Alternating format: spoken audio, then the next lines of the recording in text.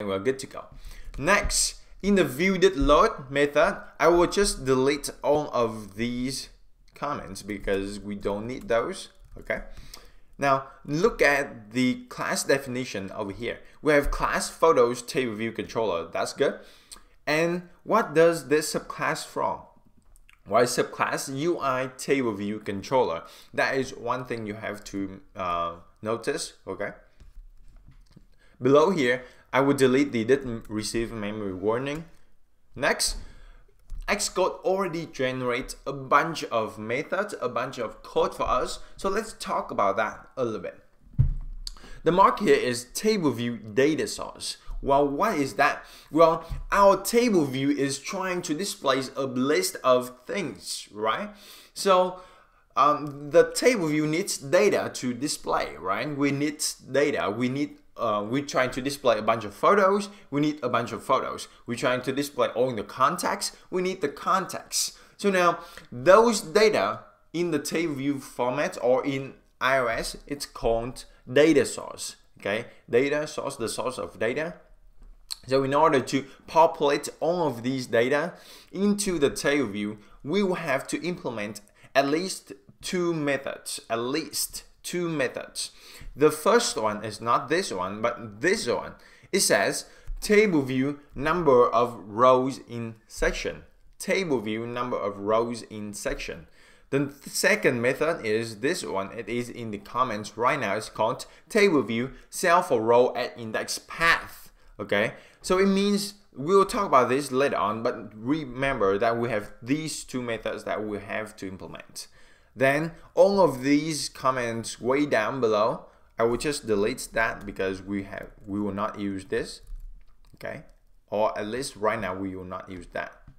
Now before we move on into the code, I want to mention, let's say we are talking about this contacts app. Okay, this is the contacts app in our iPhone. It's also used a TableView. See, TableView is used everywhere in our iOS. Now, the first one is we have to mention is the TableView app. It doesn't just list out all of the things. It will group things into section. So the first one to mention is section. A section is like a TableView has a bunch of sections or an array of sections, and each section will be indexed as 0, 1, 2, 3 to the number of sections in the TableView minus 1. Just think about the index. Just think about the array. The array has the first element indexed at 0 and then n minus 1, right? It's the same here in the TableView indexing. Next, we have rows. Each of the sections has some rows that we are specifying, and each row in each section has the index from 0, 1, 2 until n minus 1. Okay, just like an array. And the fact is that because we are displaying a list of things, so the data source usually, most of the time, I think 99% of the time, it is an array. Okay, just that straightforward. So let's say before we're moving along into the advanced stuff of this part training series, let's create something first so that we understand the basic concept of TableView in this video, and then moving along we will learn so much more. Okay, now first I'm going to create a list. Let's say we want to display a list of our to-do. Okay, we want to create a to-do list.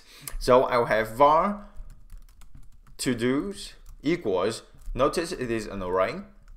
And how about I want to do here maybe things like shoot TableView videos. That's my to-do. I want to write emails to you.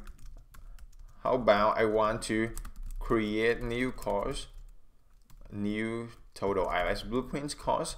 And how about I want to learn Swift. I want to build iOS apps, okay, etc. Alright, now we have 4 of those things. Next, we want to display all of these to-dos onto our TableView. So the first method over here, you will see override, okay, because this method belongs to something called a UITableView data source. protocol. Okay, don't worry about those things. I try not to explain those things because I want to simplify stuff over here. Just think of it. All of these methods are from this UITableView controller.